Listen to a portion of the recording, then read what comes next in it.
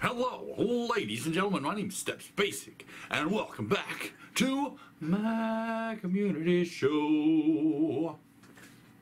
Hey, you're very cool when I attack like that, huh? Oh, yeah. Anyway, but that's not important. What's important is what we're here to discuss today. Today is about learning how to accept a compliment. But StepsBasic, that doesn't have anything to do with gaming or anything YouTube related. What are you talking about?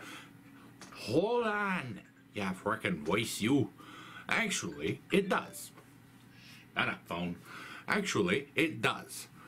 I know, it's weird. How does accepting a compliment pertain to gaming or YouTube? Well, in truth, yes, you're right. It doesn't really apply to that specifically. It's a general statement about who you are as a person and what you should do to, be who you are. The problem is that when it comes to like things like YouTube and gaming videos and even just general videos in general, that was stupid.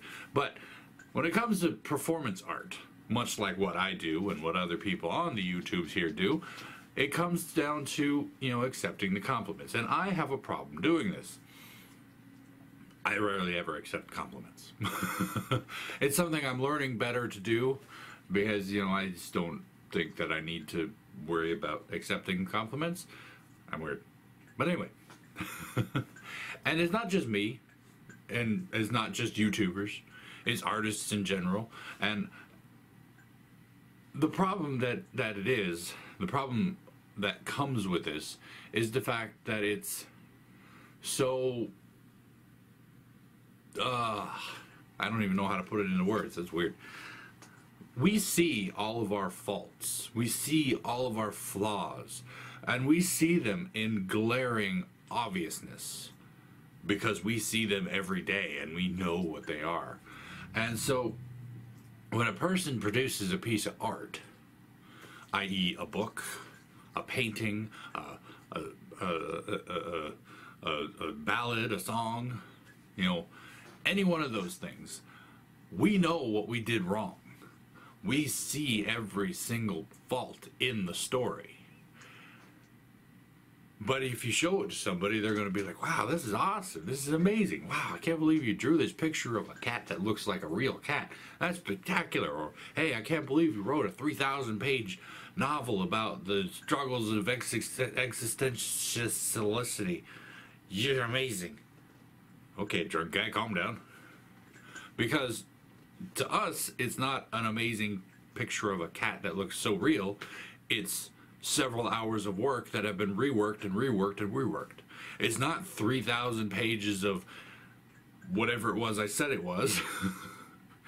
It's a year of our life dedicated to messing up. And the same goes for videos. Like for me, when I'm doing videos for YouTube for the gaming channel, it's like I jump into it, I make a joke, and I hope it lands. I make a funny voice, and I think, is this annoying, or is it what? Because all in all, I'm analyzing, like seriously critiquing what I'm doing in the process of making a video. Could I have done that better? Whatnot. And that's actually kind of funny, because that's why I introduced Subtitle Guy in the beginning, back when I first started. He's the fellow who points out all my mistakes, by the way, and he's actually me, just in the future editing. Because, honestly, that in itself is a joke. And I do these things, and I make my commentary, and then I think back, like, oh, I shouldn't have said that. Oh, that was stupid. Or, oh, that's a little bit callous. Or, why did you laugh there? People are dying around you. It's a serious moment, and people are miserable. Why are you laughing about this? And it's like, well, I'm not laughing about that. I'm laughing about something else. And then I get people who come in, they comment, and like, wow, I really love your commentary. I'm like, my commentary sucks. And I don't say that, because that was one of the first things I learned when it comes to getting compliments, is you don't rebut with a negativity. Because when you rebut with a negativity after a person has paid you a compliment, you're being dismissive and you're being rude. It doesn't really define you as a person, but it definitely defines you, definitely defines your action in that moment as a bad thing. Because when somebody's trying to be nice to you, you don't rebut with rudeness. And that was the first thing I learned, because it just frustrates people, it just annoys people. And honestly, it's a step-by-step process to learn how to accept compliments about your work. Because you yourself know every fault in it, and you can see every piece that's about to fall off. Like all these big stories that I've written, I can tell you every mistake I made. I can tell you every problem I had, with the exception, of course, of minor grammar errors and my comma usage. Thank you. Because that's one thing I always forget or mess up on, is comma usage, which is kind of funny. My editor hated that, but also it became a running joke between the two of us. But things like that are not important. They're just minor errors. When it comes to the story itself, I heavily critique myself on continuity. I heavily critique myself on character development.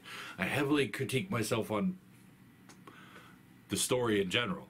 Like, is this character too harsh? Does she fit the role that I've given her? And stuff like that. It's very important to me. And then I give my story to somebody and they're like, wow, this is the best story I've read in years. And I'm like, you lying? I know you lying. But instead of saying that out loud, I'm like, well, I'm sure. Liar. But no, and I find that getting a compliment can sometimes be painful, especially when you know all the faults in it. And the step-by-step process that I mentioned comes from accepting that your work is not perfect. Your work is never gonna be perfect. You gotta remember that. And then accepting that other people may not see its imperfections. Or, conversely, accepting that the person that has seen the imperfections accepts them as part of the work. Like Bob Ross said, there's no mistakes in art, just happy little accidents. And the same applies to your commentary on these videos. Same applies to basically everything. It's all about what you do with it. Now, admittedly, in like the medical profession or firefighting and whatnot, there are mistakes, and those mistakes can be bad. But I'm talking about art here, not that stuff. Not the real world stuff that's serious and can get you killed.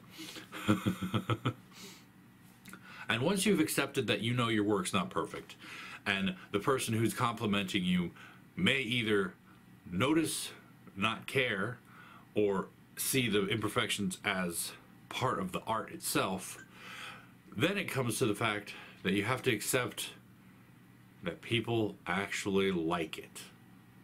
And that is probably the hardest part about being an artist, being a YouTuber, being anyone who has problems accepting compliments. A little backstory on me: I don't get complimented very often. And being on YouTube has actually led me to get a lot more compliments than I was comfortable with. And it was a little unnerving at first. Just as an example, I'm going to tell a bit more about myself. Back when I was in the Navy, I worked hard every day. But I did my best not to be seen, because that was the type of job I had. I had to make sure none of my stuff was noticeably off. And as such, I didn't get noticed. I didn't get accolades. I didn't get like, woohoo, huzzah, you're awesome. So I worked behind the scenes to make sure things didn't go wrong. And people only ever noticed when things went wrong. As such, like I said, I got no accolades, no compliments, no, hey, you're doing a great job. And I remember vividly the moment I first got a really good review on my work. I cried. I mean, I didn't like just break down bawling right there. I waited till I was away, and then I got a little misty-eyed, and I'm like, oh my God, a compliment that feels so foreign. It's weird. And it was weird, and I didn't dismiss it. I honestly, I don't know how I reacted in the moment, because it was just like, what? But it was not even really a big compliment, just like, hey, we know we can count on you. And at the same time, it was like, this is true. This is why compliments don't usually go to my head, because it's really hard for me to accept that somebody is complimenting me, you know, genuinely. And that's another thing you need to worry about, not worry about, I should say, is whether or not a compliment is genuine. Because, especially on YouTube, you will get a lot of comments posted to your videos saying, hey, this was awesome, I dropped a like, hey, can you go check out my channel? And I'm like, are you really complimenting me, or are you just trying to bait me over to your channel? I've seen those so many times since I started the YouTube here. So many of the bot comments that say, hey, your video is cool, come check out mine. A lot of those things, and then of course the ones like I had this one. It was a spam site. Somebody created a YouTube account that linked back to their site, which was not of good quality, I might say. I don't know, I didn't really check it out, but it was very obviously a bait and switch site. You know, you click on the YouTube link and it takes you to their page. It's like, hey, click me. And I'm like, really? You're gonna redirect me off the site? And it was funny because that compliment, or that comment from that bot, from that page, was simply, I love you. I'm like, but you don't even know me. How could you love me?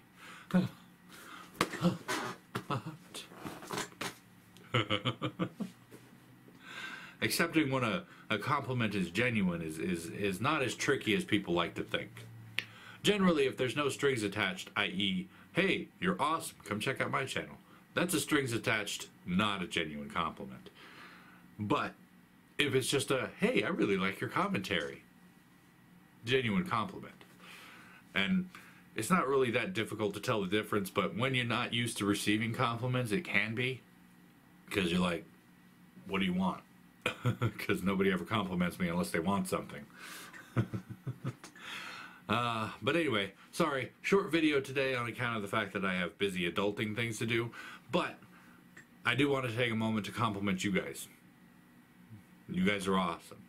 I mean, I don't know each and every one of you individually, and I know not every one of you watch my videos, but the ones who comment a lot, the ones who watch my videos, the ones who like my videos, I appreciate that.